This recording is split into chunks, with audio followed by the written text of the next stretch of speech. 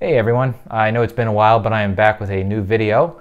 I've kind of been off of YouTube here, at least as far as creating some of these some new videos in this series, just because I've been working on some new short film projects, working with some new collaborators, and kind of just trying to see where that will go. So that's been keeping me busy. But I wanted to share a few thoughts here, kind of inspired by those projects that I've been working on, and to get back to a topic I've talked about before, which is improv filmmaking.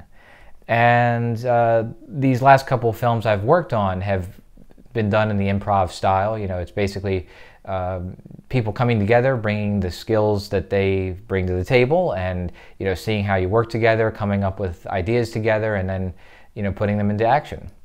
And the thing about improv filmmaking, I've talked about this before on here, but the thing that I'm just struck by, each time I do this, is what a great exercise it is. And I think no matter how many films you've made, you can still learn something from it. It's especially valuable if you're working with new collaborators for the first time, and you kind of want to get a sense of how everybody works together.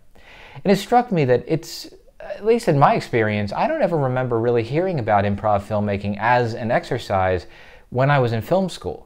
Now, I think for actors, it's very common as part of their training to do improv exercises. I think most actors, it seems, that I've ever heard from, go through some kind of improv training as part of acting school. But I don't really hear this discussed much in terms of film school, and I think that's actually very odd, because in addition to the sort of all-out improv projects like I'm describing, being able to think on your feet and being able to come up with creative solutions on the fly is certainly a very important part of making a film. I mean, there's always going to be things that come up, issues that come up, challenges that present themselves, and you have to be able to think your way around them creatively. So I'm surprised that this isn't something that, again, at least in my experience, at least from what I've heard too from other people, is not more common in film school. It seems to me like it would be a great exercise, especially if you're just starting out and, again, just trying out new ideas, new approaches, seeing what works. There's a certain freedom to it too that you don't really get with a scripted project, where I think there is a tighter sense of commitment to having to get what you need for the script. I think improv filmmaking just sort of lets these ideas arise organically out of the collaborations, out of the circumstances, out of the situation, and it can produce some really interesting results. And it's a lot of fun too. That's the other thing. I have a lot of fun with it. So I guess it's just something I'll put out there if you're starting out making films and you're watching this, or even if you've made a lot of films over the years.